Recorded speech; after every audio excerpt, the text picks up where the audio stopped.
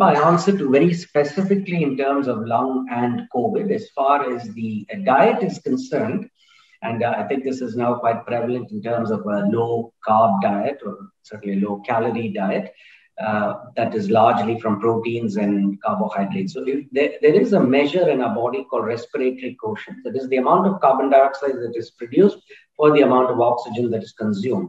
So if you largely consume carbohydrate, then this respiratory quotient is equal to 1, which means that you are actually increasing the carbon dioxide production in your body, say compared to a more favorable diet which is high in protein and fat, because that tends to produce on the whole much less carbon dioxide. Now, usually as your lung is recovering, even if your oxygenation is adequate, the clearance of carbon dioxide takes some time to happen.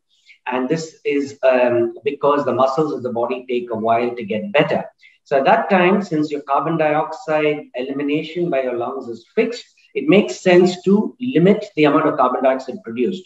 So overall, I think it's logical to say that a low carb, high protein, or a high fat diet may be more favorable. As far as the exercise part is concerned, I think most of the deep breathing exercises uses spirometry, pranayama.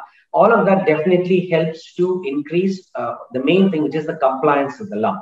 So much like muscles elsewhere in the body, the muscles that help you breathe, which is the muscles of your chest, the neck, and of course the diaphragm, all of them are muscles like anywhere else, and they have to be retrained. If you've been very sick in hospitals, then usually these muscles all take a hit. There is a condition called critical illness myopathy, and we see this in a lot of patients who come off ECMO. So right now, the second wave of 15 or 16 patients we've treated, we've had about 2 patients go home in the last week, and we have about 2 more coming off the ECMO.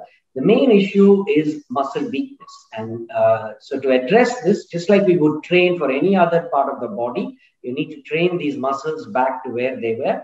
And so deep breathing exercises, as well as general cardiovascular exercises like walking, cycling, and everything, all of them definitely helps.